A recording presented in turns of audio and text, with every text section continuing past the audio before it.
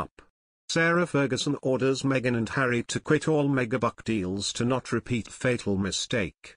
Prince Harry, 37 and Meghan Markle, 40 are claimed to be following a similar path to Sarah Ferguson after she split with Prince Andrew. The Sussexes would be advised by the Duchess of York to not repeat her mistakes, a royal expert has claimed. Sarah Ferguson, also known by the moniker Fergie, married the Duke of York in 1986, but 6 years later their marriage ended in scandal. Sarah sent shockwaves through the royal family after a series of compromising images were released in the press, just weeks after announcing her split from Prince Andrew. Royal podcaster Gertrude Daly claims Harry and Meghan may face similar challenges to the Duchess of York following the controversy she caused in the 90s. It comes after the Sussexes announced they would be stepping back from senior royal duties in 2020. Gertrude Daly, who runs the Gert's Royal podcast, claims the Duke and Duchess of Sussex, like Sarah, are trying to make it on their own, become financially independent, face intense media scrutiny, and a public that both hates and loves them. The royal commentator told the Daily Star, Duchess Sarah also had to navigate the minefield of sort of still being a royal and having a title, but no longer being an HRH or working royal, and losing the perks that come with that. She claims that Harry and Meghan may be following a similar path to Fergie, although maybe not consciously, as both were stripped of royal titles and could work on projects outside of the firm. Ms. Daly pointed out similarities between Sarah Ferguson and the Sussexes, including their work on charitable ventures, writing books and becoming a spokesperson.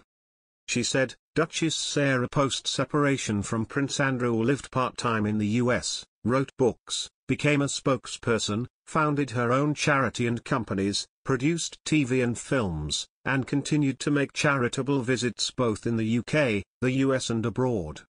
The commentator also suggested that Duchess Sarah would advise the couple on life post-Megxit, claiming she would tell them to think things through carefully, as she made a lot of mistakes and regretful decisions post-divorce. She also claimed that Fergie would advise the couple to consider the long-term financial prospects of life outside the firm.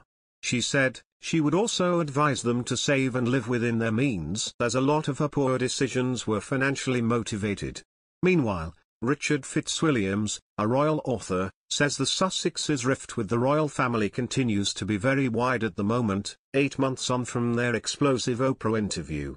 Prince Harry and Meghan Markle continue to drift apart from the royal family as the rift still seems very wide at the moment. Since their explosive departure, the relationship between the ex-royal couple and the royal family has continued to sour, particularly since the explosive Oprah Winfrey interview earlier this year. Harry and Meghan's controversial chat with the talk show legend aired in the UK on March 8 and received a staggering 5,380 Ofcom complaints by the end of the month. And while the TV show saw Harry and Meghan airing their complaints and feelings about the monarchy, including a claim that one member had made remarks of their son Archie's skin, the royal family denied accusations of racism. Richard Fitzwilliams, a royal commentator and author, says the rift caused by their departure and that destructive interview doesn't seem to be fixed yet. He told the Daily Star, the rift in the royal family does not, so far as we know, appear to have been resolved. They initially had huge support after the extremely destructive interview with Oprah. A lot of what they said, whilst portraying themselves as victims, never stood up to scrutiny. The commentator goes on to say that the Sussexes remain unpredictable in their decisions and movements. Harry is writing his autobiography late next year. What, I wonder, will that contain? He said. Quite literally anything could happen. The couple's deal with Netflix is reportedly worth $100 million, and according to their website, through their creative partnership with the streaming service. Their creative partnership